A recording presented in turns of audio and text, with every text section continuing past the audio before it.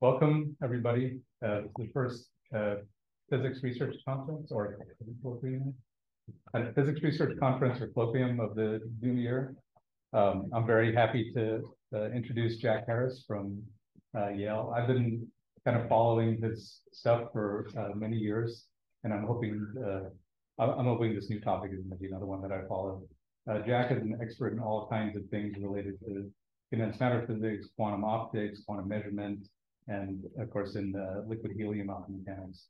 And I think it's these days all of us who are interested in things like quantum measurement and maximum quantum information extraction of devices, when we see this phrase non-Hermitian operators or non-reciprocal systems, we get very excited. We think something is going to happen there. Whether it is or not, I don't know. But this, I think it's very interesting. If you look into it a little bit, it's a really interesting topic. You can see from the fact that we have people not here just from the physics department, but there's even people here from math, which is unprecedented maybe for our physics research conference. So I think that's all I have for intro. Welcome, Jack. Thank you. Yeah. So thanks, Rana, for the introduction, for the invitation to be here. It's a pleasure to be at Caltech. Can you hear me okay? Okay, good. Yeah, so let me start out by saying, again, it's a huge pleasure to be here. The project that I'm going to be telling you about is a close collaboration between my group and my theory colleague at Yale, Nick Reed, and his graduate student, Judith Fuller. I also want to, in my own group, particularly single out research scientist Yogesh Patel for really making these experiments work.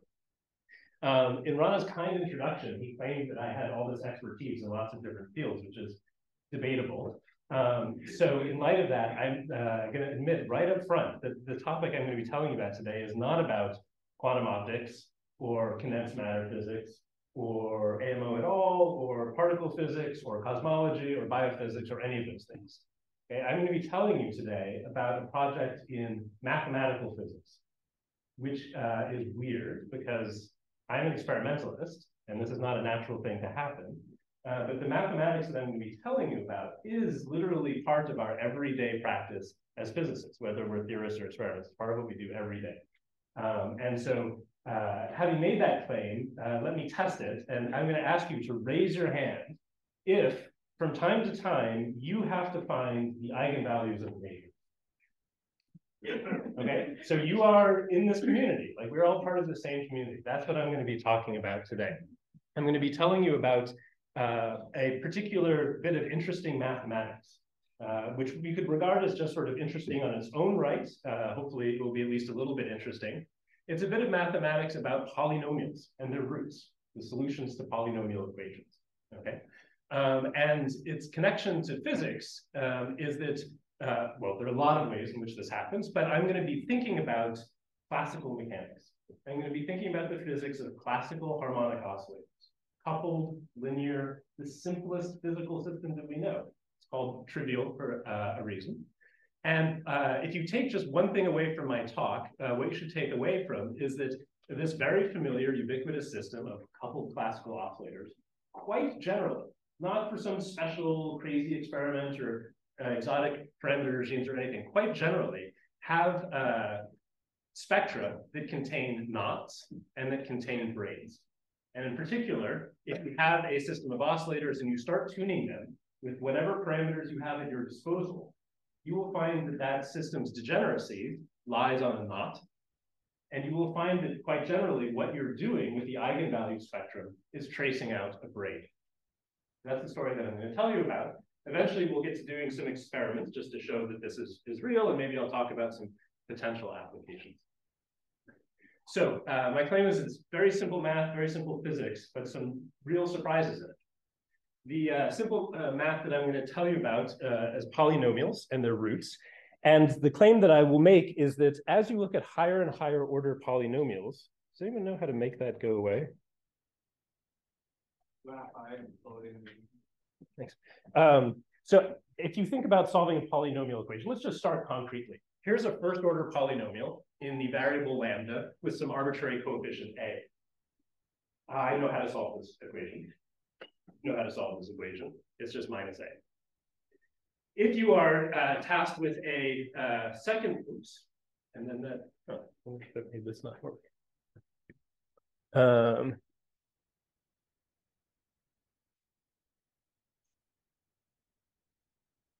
Yeah. So if you were tasked with solving a second order polynomial equation in that same variable lambda, here's with some arbitrary coefficients a and b, here's the solution. We probably all memorized this in high school. This is just a quadratic equation. As required by the fundamental theorem of algebra, it gives you two answers. There's a square root here, so there's plus and minus. It's a two-valued function that corresponds to those two solutions to the equation. Let's try this one more time.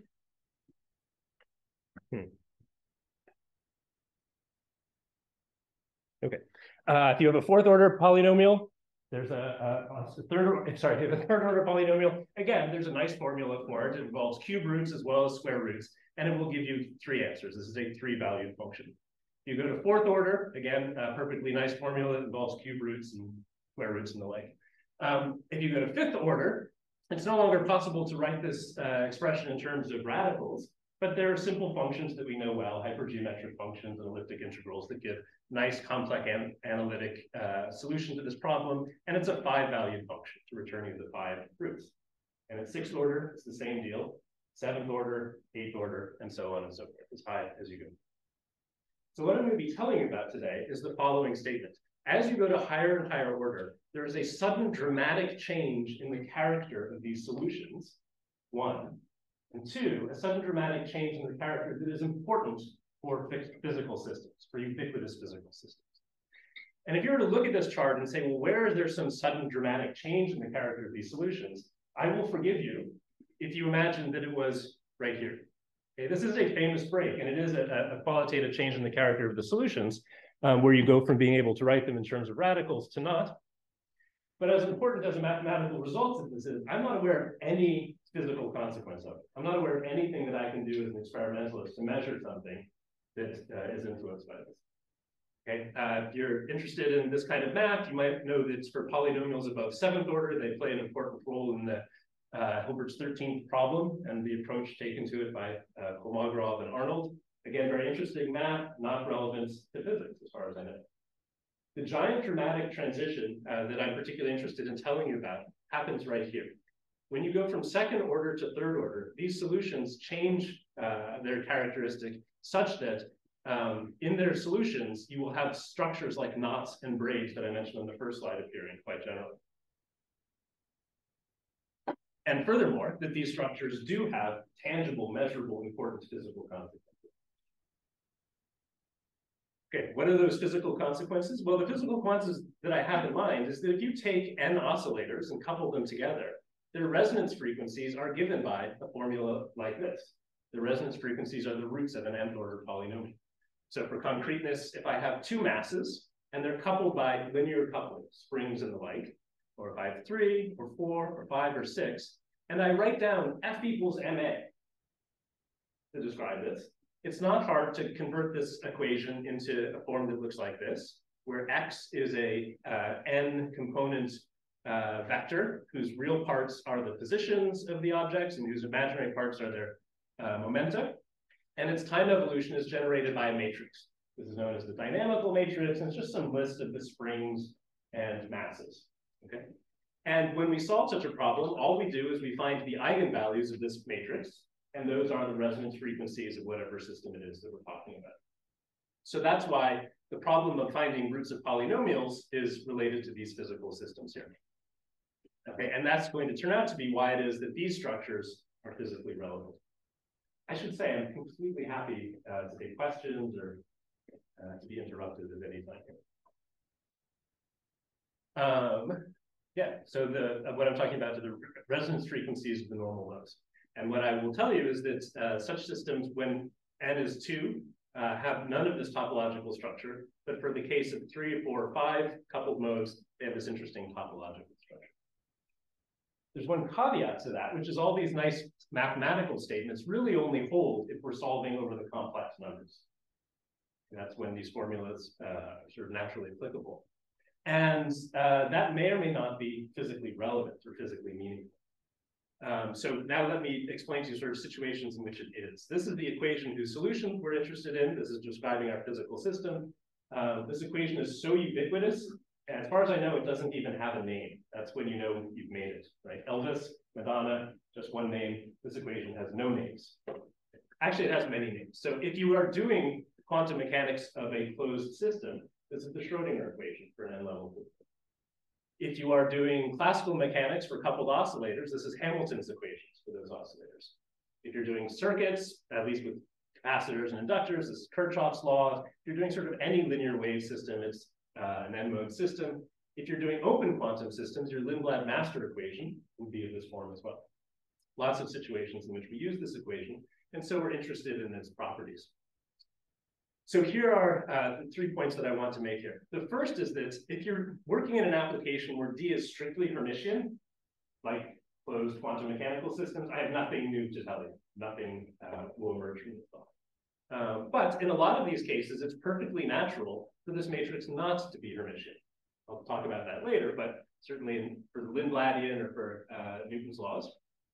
And then the last point is that if you're used to thinking about this equation in the context of Hermitian dynamical matrix, there are just some giant surprises when you broaden your horizons. So some of those surprises are related just to the properties of matrices themselves, not to like this differential equation or anything. It's just a little bit unfamiliar if you learned, let's say, linear algebra in the context of quantum mechanics to work with matrices with complex eigenvalues, or in which perturbation theory is really very different. The topic that I'm going to be talking about today is this one, in which it's the eigenvalue spectrum acquires some topological structure. There are also some differences in the evolution, in the time evolution described by this equation that result when this matrix is not Hermitian. Like there's no adiabatic theorem, you can have non-reciprocity, things like geometric phases work out rather differently. My talk is going to be mostly about this one. And these surprises are interesting, at least that's my hope. They're also super useful just because of the breadth of application of this mathematics, right? Whether you're working in the microwave domain or the optical or the acoustic, there are a lot of situations in which you have coupled oscillators, and you might be using them for any of these applications. So in particular, I'm just going to ask you to have in mind the classical mechanics of coupled oscillators, described by this equation of motion, where the time evolution is characterized by an n by n matrix here. Now, if these elements are perfectly lossless and reciprocal, if they really just consist of masses and springs, then this matrix will be Hermitian, sort of all the things you think about in terms of quantum mechanics hold. But if you say, well, what in Newton's laws, what forces are naturally allowed? What linear forces are there? There are ones that are proportional to velocity, if you like, or that couple velocities and positions in non-reciprocal ways, which you could think of as these discrete elements here. Then this matrix can be any complex matrix. So which is just to say that classical Newtonian mechanics and classical electricity and magnetism naturally talk about systems in which this matrix is any complex matrix. There's no symmetry required in it. Yeah. You're not allowing velocity to vary. I am. So this is meant to be viscous damping or resistance. So D can depend on X and X dot. Oh, so everything is linear. Everything is linear in either X or P, all your forces. Oh, so, okay. So when you write out your differential equation, it'll have X, it'll have X dot, X double dot, et cetera, but no powers of this.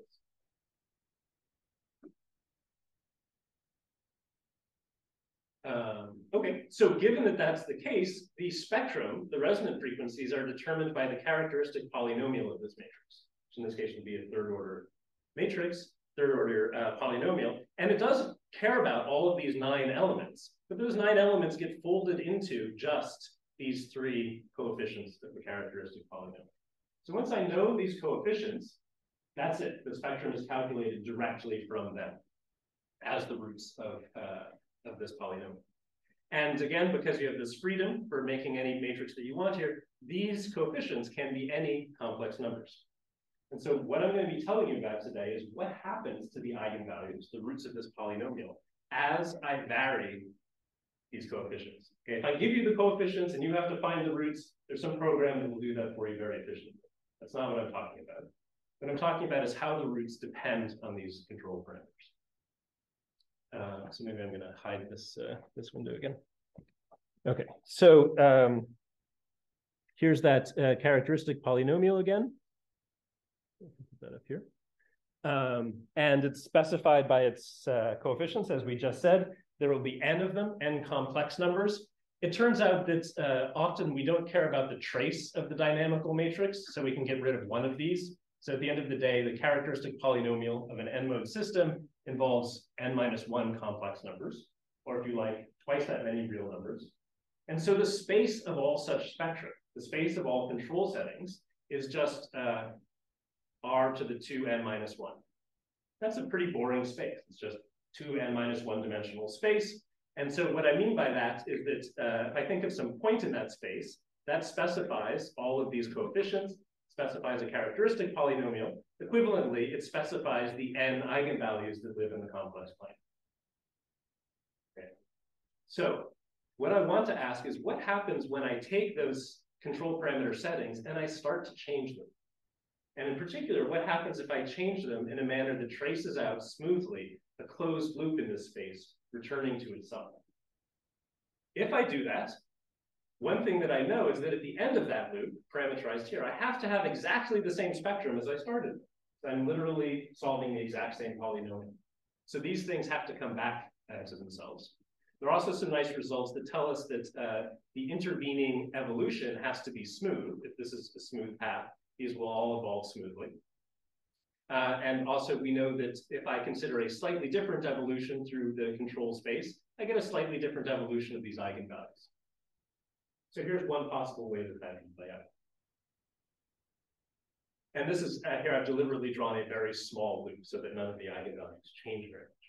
But suppose I take a big loop, a giant loop in this space, coming back to the same spot. I start with the same spectrum, I come back to the same spectrum, but the eigenvalues are going to wander around all over the place.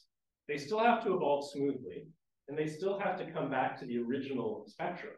But they could accomplish that in this manner here, in which you see each eigenvalue isn't being smoothly transported back to itself, but this entire set is being smoothly transported back to itself. This is the main point that I want to tell you about. Okay. So as you smoothly change parameters, you should expect your eigenvalue spectrum to trace out an object like this, which is known as a braid. If you consider some different path, again, like a very different path, your strands might result in a completely different braid. You notice that this red one is completely different, topologically distinct from this blue braid. Okay. So at this point, this is now the origin of why eigenvalues braid under the action of control loops. But it would be reasonable to ask, why does this blue loop give me this braid, whereas this red one gives me this braid? These braids are topologically distinct objects, but these two loops can be smoothly deformed into each other. They don't look topologically distinct. Okay, so to see what's actually making the difference between this blue braid and this red braid, let me just use PowerPoint to force this red braid to look like this blue braid. Okay, so here it comes. I'm just going to push those strands until they look just like this. I'll go back and do it again. And I'm also pushing the control loop until the red control loop looks like the blue loop. And you can see that to transform this braid into that braid, I have to force these two strands through each other. That's how I change a braid topology. Doing that means that at that instant, two of the strands are in contact with each other, which means that two eigenvalues are equal, which means that what I am doing in deforming a loop from this red one to this blue one is it has to pass through a point of degeneracy. So the topological feature that distinguishes one kind of control loop from another is how it wraps around a degenerate point in this control space, just by construction. This is not quite right, because in this three-dimensional cartoon space that I've drawn, a single point actually can't topologically distinguish two loops. Okay, but that's okay, because degeneracy is explicitly one complex constraint. It's that two complex eigenvalues equal each other. This is two real constraints. So it specifies a curve, so to speak, of 2 dimensions less than the full space. So in this cartoon, I really should have drawn degeneracies as being some kind of family of 2 dimensions less than the full space. And I guess if this blue loop produces a different braid than the green loop, there should be another family of degeneracies that runs through here. So the takeaway is that every loop in the non-degenerate control space that avoids the degeneracies makes a braid of eigenvalues. Okay? And loops that are topologically distinct in this space make topologically distinct braids. So that's kind of the qualitative math that I want to tell you about. Next, though, I want to admit that this is really just a cartoon, and I don't really know exactly what any of these shapes really look like. So that's what I would like to puzzle out next. Again, quick recap, you're dealing with some kind of polynomial. The only thing it cares about are its coefficients.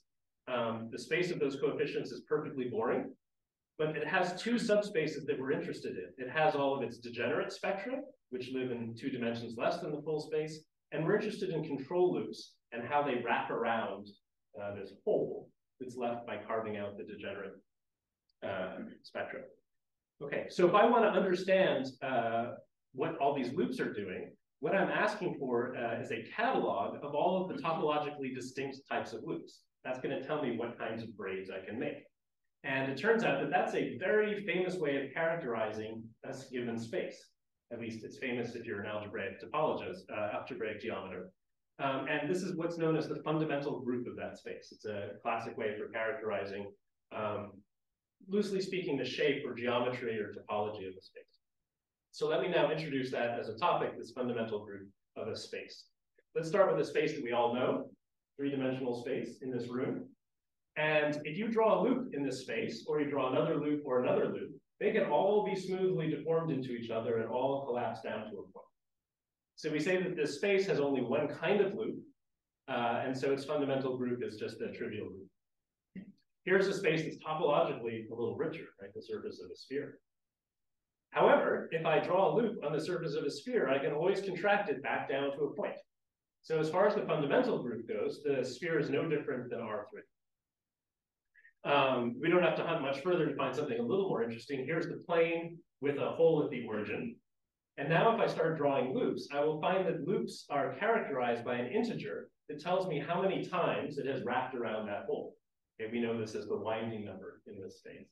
For every loop, there is an integer.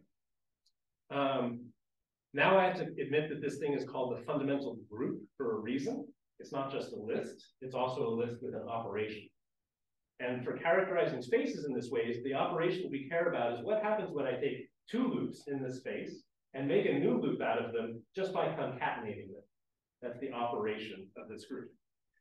So here's an example in which I started at this black point and I do the blue loop first, like this, and then I do the red loop. And I make this purple thing, which is still itself a loop, but it is made by doing these 2 in order. And if I think about this purple loop, I can smoothly deform it and smoothly deform it until it goes away. So this purple loop has winding number 0 because it's topologically equivalent to this, and 0 is simply the sum of these 2 winding numbers. So in this space, the thing that characterizes the loops simply adds when you concatenate loops. This is not generic. So here's a space with 2 holes in it. I can think about this red loop and this blue loop. If I concatenate them by first doing loop A and then loop B, I can get it to look like this. But if I do these loops in opposite order, first loop B and then loop A, this loop cannot be transformed into this one. So this is a space in which loops do not commute. Doing loop that's AB is not the same as doing loop BA. So loops are not characterized by a number and arithmetic with that number. They're characterized by a word and a 2-letter alphabet.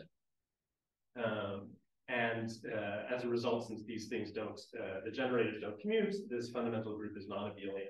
And this is what we are going to find is happening in harmonic oscillator systems with more than 2 modes. So again, a quick recap. In those toy examples that I gave, we started with a picture of the space and then kind of figured out what is the fundamental group. What we have in the situation I was telling you about is the opposite. I drew you a cartoon that is totally not correct. What I started out with, though, was information that every loop in the space of non-degenerate spectrum corresponds to a braid. For every loop, there's a braid. That is the fundamental group. So that tells us that the fundamental group of the non-degenerate space, the space with the degenerates carved out of it, is the braid group on n elements. Okay, so that's now listed up here. If you're tuning your oscillator system, you have some trivial Euclidean space, and within that you care about two of these spaces, the space of degeneracies and the space where you move around. Its fundamental group is the braid group, which happens to be non-abelian for n greater than 2. But I still would like to draw you a picture. What are we talking about? Is it a donut with another donut going through it, or like what is this space? And I wish there was some clever way of extracting what the space looks like from its fundamental group, but as far as I know, there just isn't. So we'll do a brute force calculation. So suppose I have a two-mode system. Here's the characteristic polynomial of a 2x2 traceless matrix. Z is some arbitrary complex number. So my control parameters are its real and imaginary parts, which is to say the complex plane. It's not hard to figure out where the degeneracy is. That's just when Z equals 0. So here's the degeneracy. The non-degenerate control space is everything around that hole. So this is a case that we talked about. The non-degenerate control space is the plane minus the origin. So if I start at some point and I do a loop like this red one, my eigenvalues will make a braid. It's a pretty trivial braid. If I do a loop like this blue one that actually wraps around the hole, I will get the less trivial braid here. Okay, but this space has as its fundamental group the integers. So if I concatenate multiple loops, that's just the same thing as doing one loop with the total winding number. That's the same thing as saying that these braids commute with each other and that the geometry of the space is Euclidean. So as promised, the two-mode system, not that rich. Things change dramatically, though, when you go to more than 2. So for the case of 3 modes, here's the most general characteristic polynomial of a traceless 3x3 matrix, where x and y are just any complex numbers. So we're talking about a 4-dimensional control space. Here's my best attempt at drawing 4-dimensional Euclidean space. It'll be good enough, I think. Now I want to know where are the degeneracies, because I want to carve them out and then ask what kinds of loops can live in the remainder. Well, one degeneracy that's easy to spot is if both these x and y coefficients are 0. Then I just have 3 eigenvalues that are 0. That's a triple degeneracy. It lives at the origin. That's the only one of its kind. And yet, I know the degeneracies must be a 2-dimensional space in this 4D space. So there must be a bunch of others. They are the twofold degeneracies, and it's not hard to find them. They occur whenever y and x stand in this relationship to each other. This is what's known as the discriminant of this polynomial. So you just have to ask, where in the space does this result hold? And the result is so amazing and so easy. I'm actually going to show you the algebra. It's like 2 lines of algebra. But I just want to make it clear this doesn't come out of a hat. This is not some super high-powered math or anything. I want to know, where does this happen? In order to find that, let me write complex number x and y not as Cartesian coordinates, but in polar coordinates here. And then for simplicity, let me just start by working on a 3-sphere of some radius epsilon. Doesn't matter what it is, 1, 2, million, anything you want. When I'm working on this 3-sphere, this relationship combined with this relationship fixes the magnitudes of these 2 complex numbers in terms of this radius of the sphere epsilon. It leaves unspecified their arguments, theta and phi. If I don't know what theta and phi are, those are 2 numbers that run from 0 to 2 pi. That's the surface of a torus. So I have to ask, where on the surface of this torus does this relationship hold? And you can see just by cubing this and squaring this, it holds when this angle is twice this angle is 3 times this angle. That means you have to wrap around twice this way and wrap around 3 times this way. It's this line here. That line is the trefoil line. Here, I just peeled it off the torus. So what we've just shown in a few lines of algebra is that quite generally, for any 3-mode system, however you tune it, at any fixed distance from the origin, the twofold degeneracies will constitute a trefoil knot. And none of this hinged on my choice of the sphere radius. So if I chose a smaller sphere, I have a smaller trefoil knot, and a smaller sphere, this trefoil knot, and they sort of extrude down to this little point here. That's the 2-dimensional surface of degeneracies in a 3-mode coupled oscillator system. This has a name. This is called the topological cone of the trefoil knot. And this has real consequences. Okay, it tells me that if I have a 3-mode system and I hunt for the twofold degeneracies, I literally see this trefoil knot in my data. And it tells me that when I do loops of such a system, my eigenvalues will braid in a non-commutative way, depending on how my loop encircles this knot. Here's some different choices for encircling a knot. I could tell the story for n equals 4, but I run out of visualization tools. I actually have no idea what it looks like. It is mathematically known that the degeneracies are a knot-like structure, a higher dimensional analog of a knot, and that the remaining space, its fundamental group is certainly the braid group over 4 elements, that's non-abelian, et cetera, et cetera. All these qualitative features hold true. Okay, so this math has been known for a long time, easily 100 years. And there is no reason for me as an experimentalist to go verify it. It's just true, it's just basic math. But what I would say, if there are any funding agencies in the room or anything like that, look, if someone comes to you and tells you that the most ubiquitous system in all of physics, the thing that we build a lot of things out of, has some really rich, elegant mathematical structure that has been underappreciated to date, it's worth just measuring it at least once to see it. Okay? That's sort of the inspiration for the experiment. How should I measure it? It totally does not matter. This is true for every 3 oscillator system. If you have one of these sitting in the demonstration room back there, that's great. That'll totally do. They could be microwave cavities, they could be anything. Again, my claim is that when you tune their parameters and ask where in the space of those parameters do you find degeneracies, it will be on these trophone lots. What time did we start? Yeah. Okay, so it turns out the thing that we're going to use instead of this, these are a little dusty and they're a little slow. We're going to use just this drum head of silicon nitride. It's just a thing that vibrates. It's a square drum head, has lots of modes. Here are 3 of them. Those are going to be our 3 harmonic oscillators. They are not very tunable. We cannot explore this space with them. We just get what we get. But to tune them, we put them inside of an optical cavity. Again, there's no reason to do this. This is just nice. It's just convenient. And we fill the optical cavity with laser light. And it turns out that the radiation pressure in that cavity is a really nice way of stiffening or softening those modes, or coupling them together, or dampening them more or less. It just works out really nicely.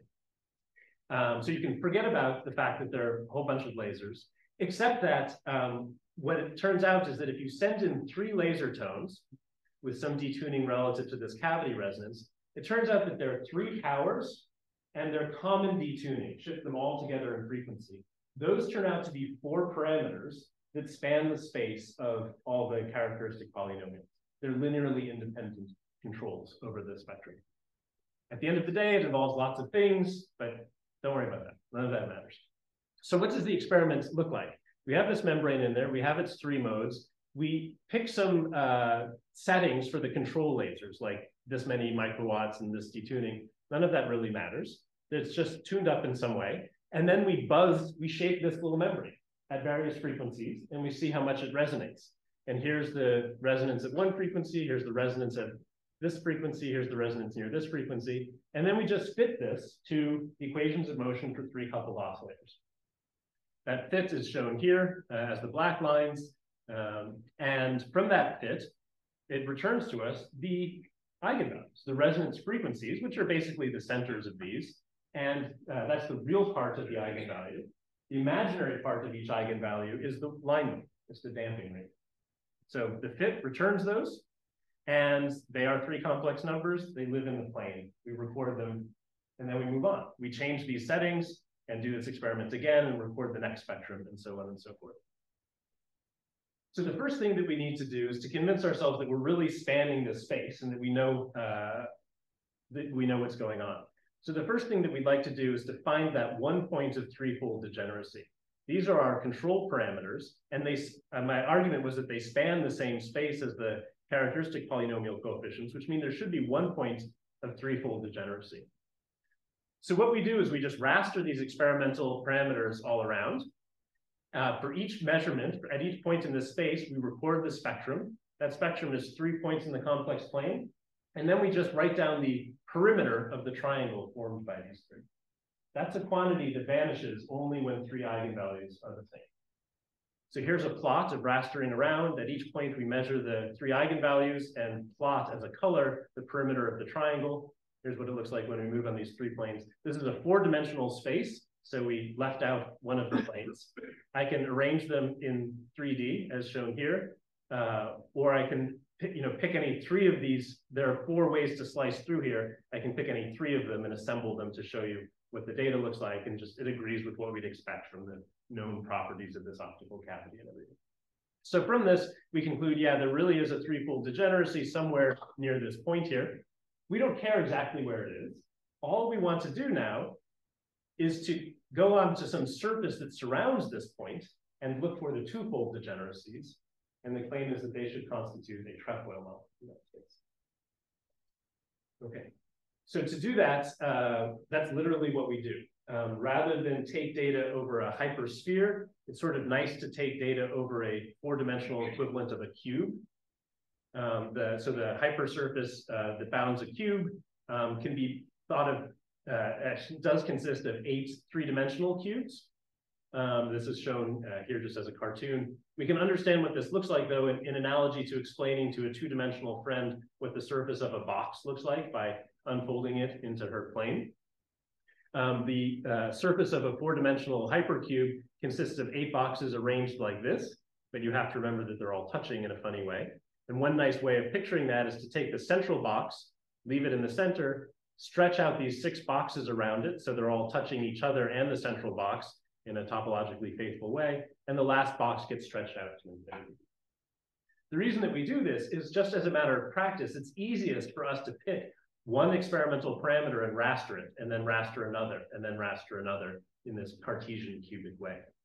So what I'll show you now is a video that illustrates that. We literally scan the 3 powers, say, while keeping the detunings fixed, and we take data throughout this cube, and then we scan some other parameters and scan some other parameters and scan some other parameters, but in such a way that they share certain faces in common, so that if you visualize it, we do this in software, all those cubes connect together in the fashion that's shown here. You can stitch them together and they form this kind of tesseract-looking thing. And the reason that it's nice to show this 3-dimensional hypersurface in this fashion is that each cube can be connected quite nicely to the experimental parameters that we actually vary, the 3 powers in the overall detuning. So this is the all that data, those 8 cubes of data represented in this way. These sheets show you where we've rastered densely and taken lots of data. Here's one such sheet just shown in 2 dimensions here. And what we do is at each point, we collect the eigenvalue spectrum and we convert it to its polynomial discriminant, which is very easy. This is a quantity, complex quantity that it vanishes at degeneracies. So here it is vanishing.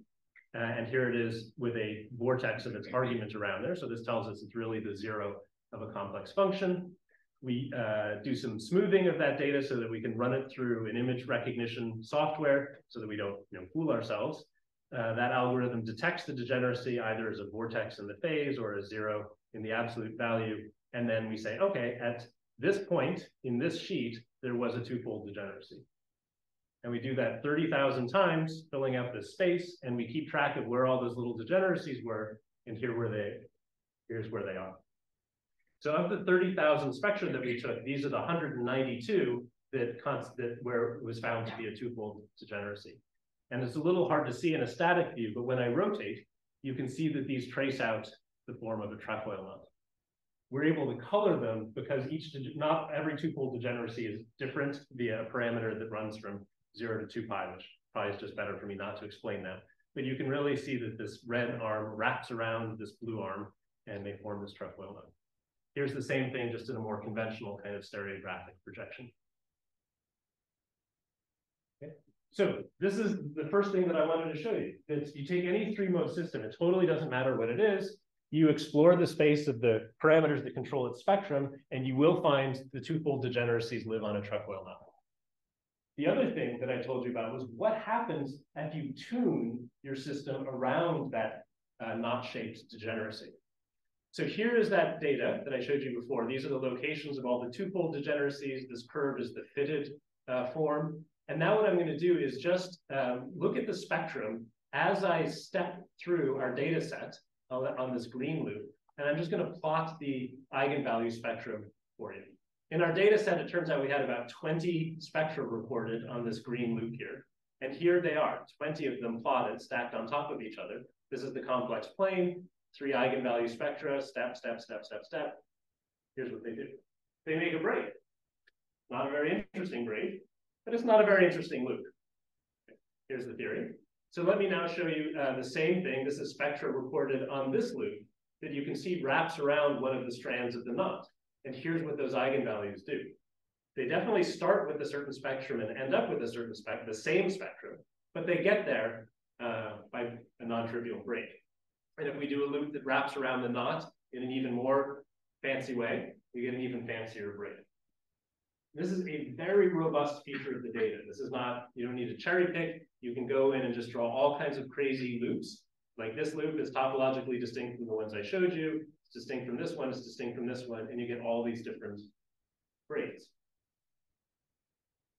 The very last thing that I told you was that because of the geometry of a three-dimensional space with a trefoil knot carved out of it, loops in that space do not commute with each other. This is a space with a non-abelian fundamental loop. And you can just see that in the data. I mean, I can tell you this space has that property, but here it actually is in the eigenvalue spectrum. I start with this black point. I know it looks like it's right on the knot, but that's just sort of perspective. And I look at the spectrum as I go first around the red loop and then around the blue loop. And here's what that data looks like.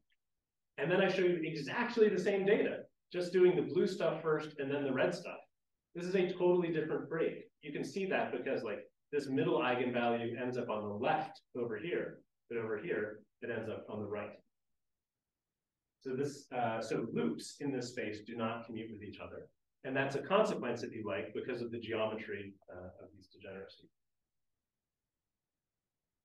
So that's everything that I was going to tell you about. So just by way of conclusion and summary, again, if you just take away a couple things here, it doesn't matter what it is. It doesn't matter what system you're talking about. If you have more than two oscillators and you tune its spectrum in every way that you can, you will find that the degeneracies live on some kind of knot.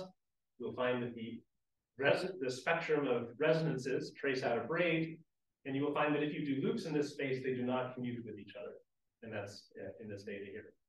If you want sort of a more formal mathematical statements, here it is. In terms of next steps, I'm about to show a slide thanking everyone and mentioning that there are postdoc positions available. So I might as well say something about what's going on next, or as we speak. You know, all this stuff, which makes some nice pictures and an interesting story, I hope, had nothing to do with dynamics. Has nothing to do with F equals MA. This is just how the eigenvalues of a matrix change as you change that matrix. Okay?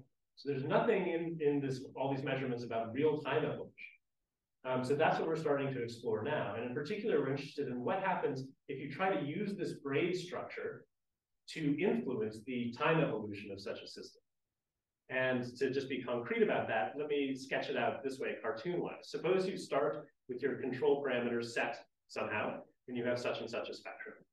And then what you do is you actually drive your system. You put energy in one of these modes, like that one. And then as a function of time, you change your control parameters. Now, I can tell you what the spectrum does along this loop. It traces out this kind of braid. If I could appeal to the adiabatic theorem, like I can in Hermitian systems, I would suppose that if I did this loop very slowly, my excitation would just be transported along the eigenstate, the eigenmode that is smoothly connected to the original one and would end up here. That would be a little bit amusing, but the reason that this is super interesting, I think, is that if I ask what happens when I do a different control loop, like this red one that encircles degeneracies differently, starting with the same spectrum, preparing the same state, I would evolve to a completely different final state. So this would be a topological outcome for control loop. The only thing that the output of your control loop cares about is its topology, very robust against errors, mistakes, and things like that. Okay.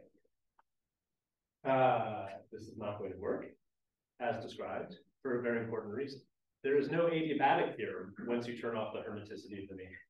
So you cannot prepare a state, go super slowly, and expect it to follow like this. It'd be so cool if it did.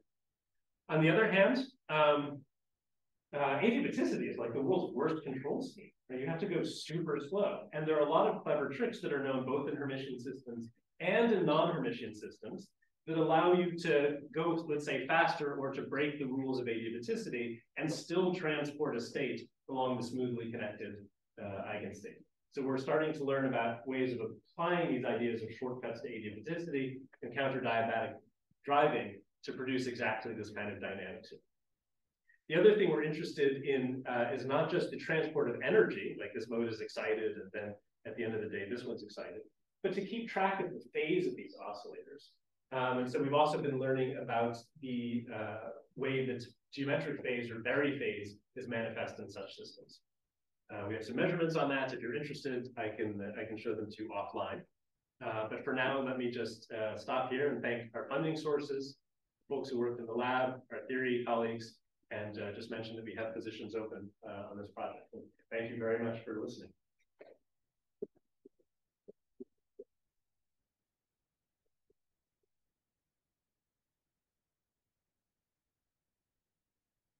We have time for several questions.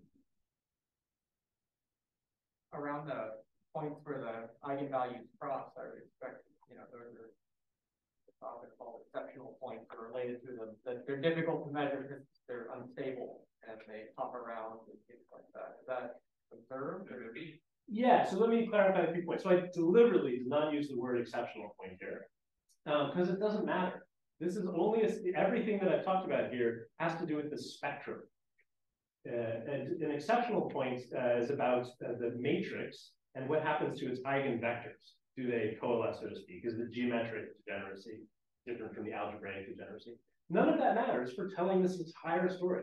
This entire story is just a story about how the scalar quantities, the roots of polynomials, depend on parameters. So we don't have to bring exceptional points into the discussion, but I will tell you that yes, these are generically going to be exceptional points.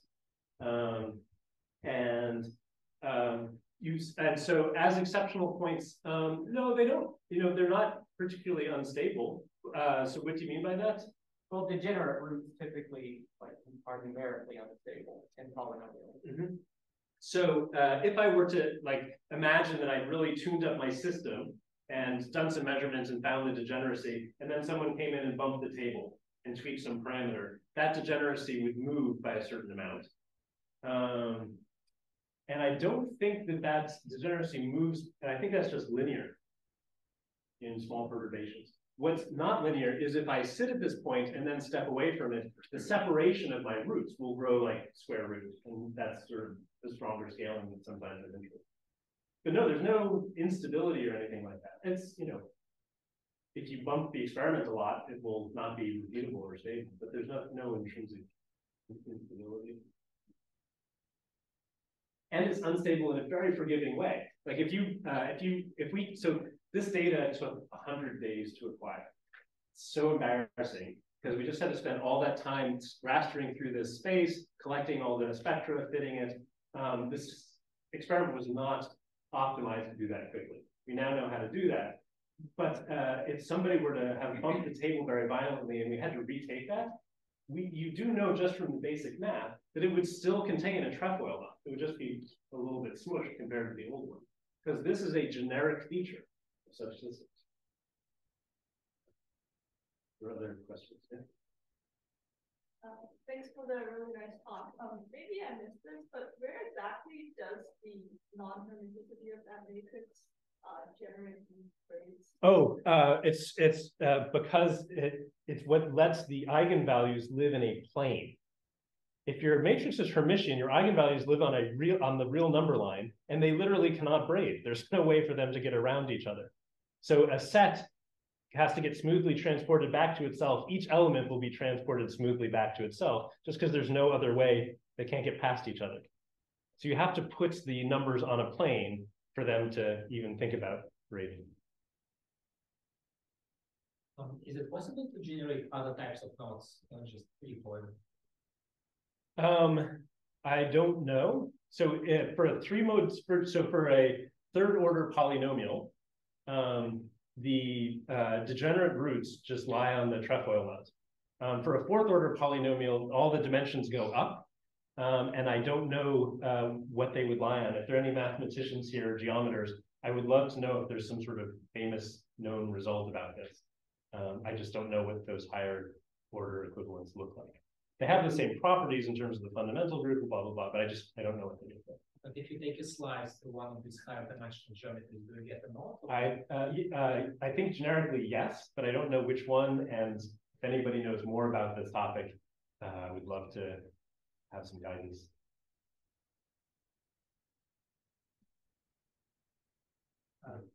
What happens if you move along the cone of trapezoid mass? Oh. If you would take this data. Yeah, so this data is on the surface that surrounds the triple degeneracy. And I can't visualize that because of my three-dimensional brain, but it turns out in this case, it's pretty easy to draw this, that three-dimensional hollow surface as apparently filling this thing in a nice topologically honest way. If I were to have instead done it on a box that was this big, it would look qualitatively exactly the same. It would still be a trefoil knot. Yeah, qualitatively it would be exactly the same. So, yeah, maybe I took your cartoon too seriously, but on those spheres that you're drawing the surfaces, where does the trefoil knot actually live? Is it actually localized along? Like, is there some? Can you use this theory to like bound the region over which you can have degeneracy? So let me just answer your first question. It's the twofold degeneracies live on a two-dimensional surface, which I cannot picture in three-dimensional space. I have to take a trefoil knot, which I can picture, and then extrude it down to a point without it crossing itself. This I can't picture in 3 dimensions, but that is what happens. That's what these little green dashed lines are meant to indicate. So, you know, like if I were to take a circle and extrude it down to a point, that's an ice cream cone. And if I were to take, but shapes like this I can't readily visualize, but it's a perfectly well-defined thing.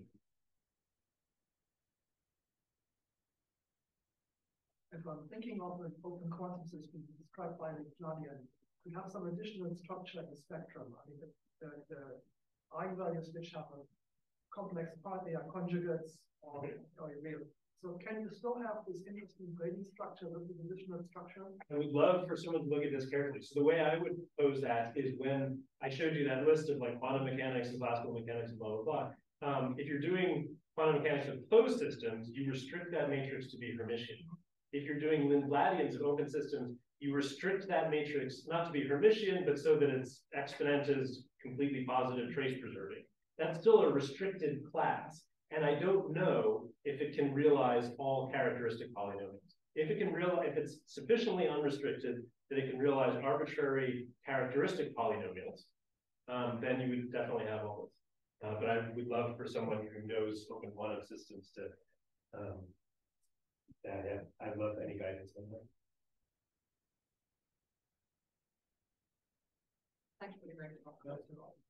The experiments you did, I assume were quite low, very low temperature. Do you expect that the topological behavior would be preserved as you went to higher temperatures? Absolutely. So this has nothing to do with temperature. Like this is just, again, like if we had the demonstration with the 3 pendulums coupled here, we could take all this data. You might have seen that there was a cryostat in the picture. It was done at low temperature just for technical reasons. So it took 100 days. And the thing that we were fighting, in addition to like boredom and things like that, was just that everything drifts. And so like you take data in a certain part of that tesseract, and then you go somewhere else, and then you come back, and oh, it wasn't the same. Having things in a cryostat just made everything super stable. That's the only role the temperature played. Maybe I can ask the last question. Okay. It may sound funny, but what's this good? You said it in the nicest possible. Yeah. Okay, so I would put on my scientist hat and say again, look, almost everything that you build or that you think about is constructed out of coupled oscillators, whether it's field theory or LIGO. You build a lot of coupled oscillators, and you want to know how they work. And the fact that there is some, let's say, underappreciated mathematical structure in that is important. Like we should know this. I'm not a business person. I haven't started a company. But what I would say is, like, if it's useful for something, I'm intrigued by this idea here, that you can take systems like this and use, let's say, something like adiabatic control to realize a topological outcomes for closed loop operation. I think that's probably